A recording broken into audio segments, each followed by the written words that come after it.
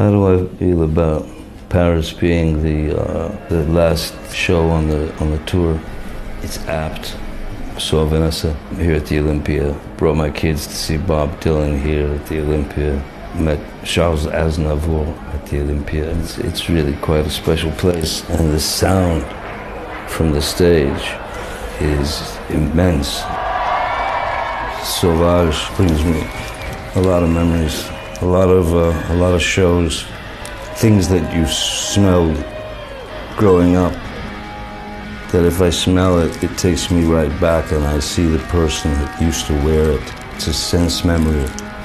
So a smell can make you travel. Sauvage representing the idea of fearless, yet human.